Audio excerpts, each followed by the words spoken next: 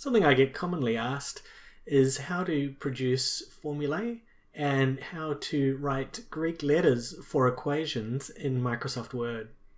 So we're going to look at two different ways of doing it here. So the first is if we just want a single Greek letter. So suppose we want to say the parameter of interest is alpha.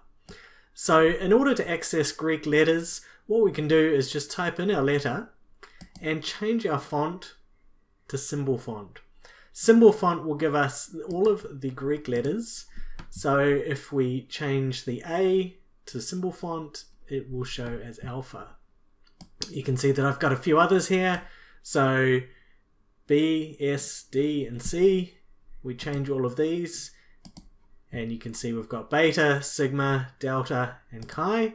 And so the other thing that is useful to know is that if we want capital of our Greek letters, we just do capital of the corresponding letter. So for sigma, we had lowercase s for the lowercase sigma and then the capital sigma, and the same for the delta.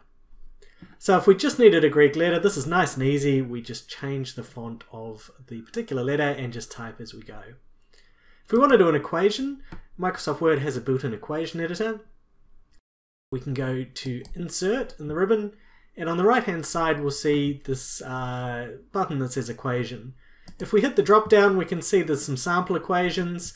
It's unlikely these are the ones that you need, but if we just click the button, then we'll get this little equation window, and then it's really just point and click. So we have this set of lots of different symbols, which includes the Greek letters, if we want the Greek letters. We have fractions, superscripts and subscripts, summation, pretty much all of the different pieces of operators that we might need in order to create our equation. So suppose we were doing the formula for the mean. So we'd start off with our symbol for the mean. We're going to do the sample mean, which is x bar. So we need an accent. We want to have the little bar, and we can see we've got a whole range here of different accents.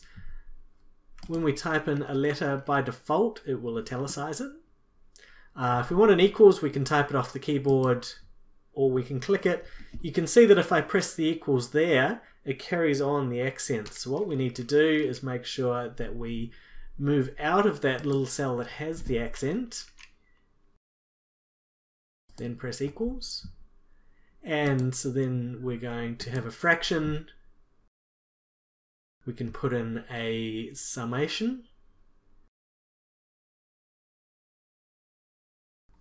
Depending on how fancy we want to get, we can put in just the simple one or the one with all of the notation. We'll go with this one. And then we can type in the bits that are attached to it. Here we're going to want another, this time we're going to want a subscript.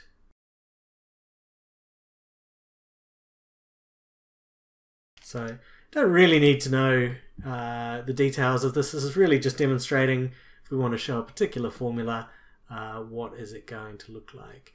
So here, the mean, we add up all the numbers, we divide by how many there are.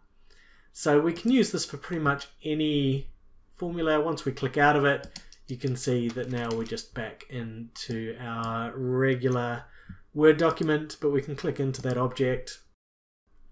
Down the end here we have equation, and we've got all the different bits and pieces.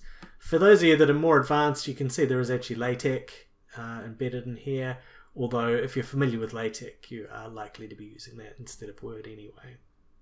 Hopefully this was helpful.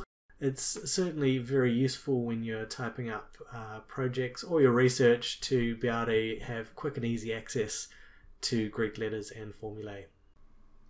Thanks for watching this video. Please like and subscribe to support more academic content for Masters and PhD students who are embarking on their research journey.